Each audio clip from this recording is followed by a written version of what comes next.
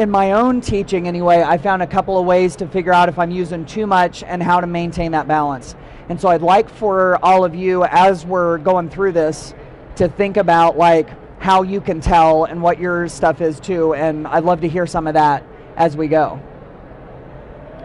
And so this is one thing that I have kind of found with technology, is that it's not the silver bullet. You can't find the perfect app or the perfect tool or the perfect set of tools, and that it can be a catalyst. And so, you know, a catalyst is the thing that doesn't change in and of itself, but it improves other things. The good quality teaching skills, it can amplify those things, but without that, we're still totally missing the boat, you know? So that's what it all comes back to for me. And so for me, in my own high school Spanish class, here's where I started to see the tech overkill happening. So I got Chromebooks in my classroom, got a cart of them. So kids didn't take them home, but a lot of the kids in my rural district didn't have great internet access at home anyway. So there wasn't a ton they were going to do with them there in the first place. And so we did a lot of creating in class, did lots of stuff with Google Slides. We picked, you know, we did some stuff with Skype, just a variety of different things. And I was excited about trying all these things. So we're at the end of a class. This was actually my advanced placement Spanish class. So it was all seniors. We'd just gotten done with this cool activity. I can't even remember exactly what it was, but we were creating something with what we had learned. It was getting to be about the time for the bell to ring. The kids were headed to the door, and I was kind of chatting with them. And one of my students, who I knew liked my class, I knew she liked Spanish and she did really well at it, she was saying, "Mr. Miller, you know," and she said something and it like punched me like right in the heart. But it was a good thing because I learned a really good lesson from it. She said, "Mr. Miller, you know, I want to be creative, but just not computer creative. Or maybe not computer creative all the time." Those were her words, and they've totally stuck with me, you know? And I started to realize I want them to tap into that creativity. That's a skill I want them to be able to develop in my class and to learn Spanish by using it. But I don't always have to use technology to get at it, you know? I mean, for heaven's sake, like markers and paper, you know? Talking to each other. There's just, I mean, there's so many things that we can do beyond that. And so at that point, I started to realize that I need to get a little bit of balance. So here's what I did with that. I really believe that that balance may be the most important lesson that we teach kids. Content aside, a lot of those other things, you know, we're in unprecedented times where we're still trying to figure out life with technology. And it's so easy to get sucked into those devices, and what's considered human is even kind of like under attack. And so I think we're in a perfect position where we can help kids to see what it means to be balanced and how important it is. And so, have you heard this before? Sitting is the new smoking. Like how important or how damaging just sitting can be. It's bad for our health, but it's also bad for our brain. You know, they show from MRI scans that our brain isn't as sharp after we've been sitting for a while.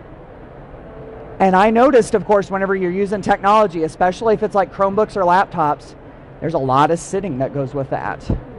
So I started to see the detriments of sitting too much. So, you know, for me, sometimes it's like trying to find ways to get them up on their feet, or at least to move around. I know with younger kids, Go Noodles, or are any of you Go Noodle people? Like, right? Yeah, just doing a quick brain break. I'll tell you a story. I had an especially squirrely group of freshmen one year, right? And I had them right after lunch. And they would come into class and they would be like bananas. And there was nothing I could do to totally get them settled down until I finally figured it out in about April. I said, guys, you know, I know it took me till April. I'm not afraid to say that. That is just the truth, okay? In April, well, part of it was that it was springtime, and I said, okay, here's what we're going to do. I'm going to give you 5 minutes. My classroom is right next to an exterior door. I said, go outside, run. Here are a couple of balls. Play catch. Lay in the grass. Whatever you want to do. You got 5 minutes. But when you come back in, we got to be ready to go. And they took their squirreliness out and they got it out for 5 minutes. And then they came back and they sat down, and I was shocked because I thought, I'm giving 5 minutes away. Nope. I was getting 42 minutes of quality instruction back by giving them those 5 minutes, because for so many of them, they sat with their friends during lunch. They didn't get up and they didn't move. Those 5 minutes, that was the best trade I could have made with them. I gave up 5 instructional minutes, but it was the best trade. The best ways that I've been able to do this, gauge tech overkill, with my eyes and my ears. And you can see I can see it on all of you. You know, I can read your eyes, and I can tell right now you're paying attention and you're good. But if you had been sitting here for 20 minutes and I had been talking about something dense and unnecessary, first of all, your eyes would have gone down in here into your phones. I would have lost you into your phones. And even if that doesn't happen with kids, you guys know what it looks like, right? So I'm real big into read the eyes, because they can tell you a lot, even if you don't ask kids. Sometimes when you ask kids, they won't tell you the truth.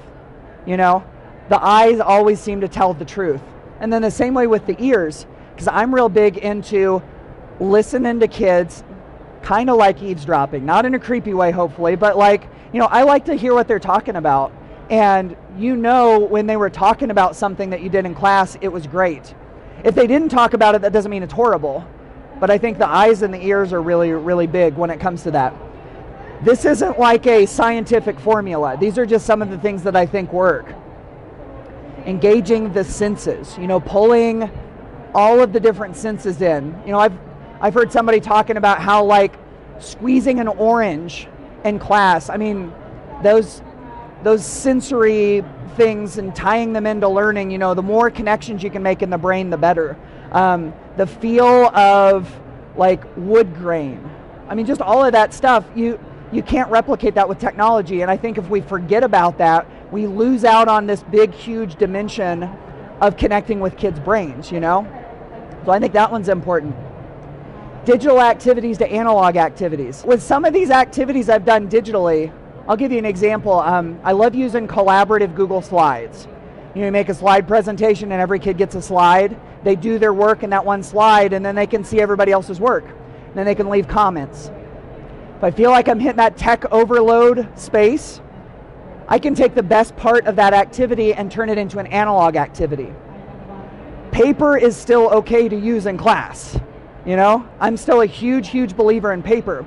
So grab that photocopier paper, hand them a piece of paper, and have them do that activity on a piece of paper, and then get up and trade papers with each other to make those comments. I know that sounds sort of simplistic, but just doing little things like that, it's like a different modality almost, the non-tech version of it. And so just pulling that in can be enough change to get kids re-engaged, I think. And if it's not easy, persist. So I think this kind of goes with the tech overwhelm thing, but whenever you're trying to do something different, sometimes it's not easy at the beginning. Kids kind of push back on different stuff. We want to try something that they're not as familiar with or as comfortable with. I think when they push back at that very beginning, that doesn't necessarily mean that it's wrong or that they don't agree with you. It's that they just don't see it yet. They just don't see the vision. And sometimes we got to persist and help them to be able to see it with any of this stuff. So that kind of ties into all the rest of it. I just kind of think that's important, and I wanted to leave that with all of you.